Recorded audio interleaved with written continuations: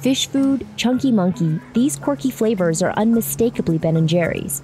But what really sets the brand apart is its activism, despite being owned by one of the largest food companies in the world.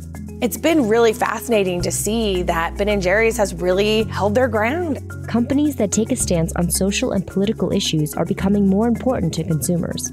According to research by the polling firm Ipsos, 60% of consumers said they would be more likely to consider a brand that's aligned with their own views. So how does the company blend activism into its business model? This is the economics of Ben & Jerry's. Ben & Jerry's really takes a fairly liberal stance on a lot of political issues, and Ben & Jerry's has not shied away from making those positions very public. The company's social mission is rooted in the values of its two founders and their life experience having grown up in the 1960s. What's going on is genocide. Ben Cohen and Jerry Greenfield founded the company in Burlington, Vermont in 1978. 2 years later, they were selling pints to grocery stores. And in the late 80s, they began using their ice cream to support social causes. They've spoken out about how they were advised by counterparts in the industry that speaking out and taking these activist positions would hurt their bottom line. This was just not something that businesses were doing. But Ben & Jerry's pushed ahead, and by 1999, it reported $237 million in sales. Today, the company says the overwhelming majority of its sales comes from selling packaged ice cream in supermarkets and convenience stores. What the company has shown over the years is that if your product is delicious, is attractive, in other ways to consumers, you can do these things and still be a successful business. Thanks so much. Ben & Jerry's centered its business on an idea it calls linked prosperity, which means that as the company profits, its community should too. So when Ben & Jerry's needed investors to build its first manufacturing facility in 1984, it offered stock exclusively to Vermont residents first, as a way to give back to the community where it got its start. A year later, the Ben & Jerry's Foundation was born. It received 7.5% of the company's annual pre-tax profits to fund community-oriented projects. In 2000, multinational food conglomerate Unilever bought Ben & Jerry's for $326 million, but the ice cream maker negotiated a deal where it could maintain its own independent board of directors.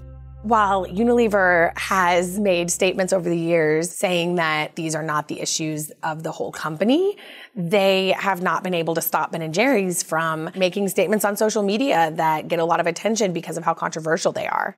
After the killing of George Floyd in 2020, many companies started posting on Instagram to show their support for the Black Lives Matter movement, while Ben & Jerry's released this statement, saying we must dismantle white supremacy.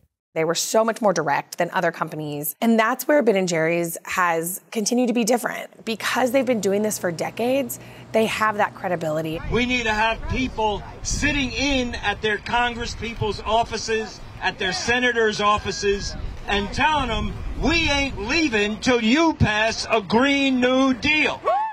But these bold statements haven't been without backlash. For example, in 2021, Ben & Jerry's announced that it would stop selling its products in Jewish settlements in the Israeli-occupied West Bank and contested East Jerusalem. This decision was criticized by Jewish communities around the world. And I will give up on my Ben & Jerry and everything that Unilever produces. And by Israeli politicians. 2 months later, several state funds sold or threatened to sell their investments in Unilever, accusing the company of breaking state laws that prohibit the boycott of Israel. Unilever didn't respond to requests for comment. At the time, the company declined to discuss the divestments but reiterated its commitment to Israel. In February, Ben & Jerry's posted this tweet, criticizing President Biden's decision to send U.S. troops to Ukraine. Unilever's CEO said Ben & Jerry's needs to stay in their lane, basically, and said that they should not speak out about things that they're not experts in. A spokesman from Ben & Jerry's said, "We don't believe one must be a foreign policy expert to promote the ideals of peace and to oppose armed conflict as a solution to solve problems." In addition to its public statements, the company's social justice initiatives are also baked into every aspect of its business model: how the ice cream is made, how it's packaged, and how it's served to consumers. Thank you. Thank you very much.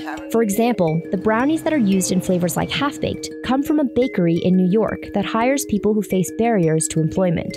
Ben & Jerry's also uses milk and cream from family-owned dairy farms, and all of its flavors are fair trade certified, which guarantees that farmers who grow vanilla, cocoa, and coffee beans get a fair price for their harvest. There's a flavor that's going to be supporting the Poor People's Campaign. For special edition flavors, Ben & Jerry's often works with nonprofit organizations. A portion of the proceeds will be donated to be supporting the campaign. So it's a real influence, not just with consumers, but also by using their profits to give back to these organizations.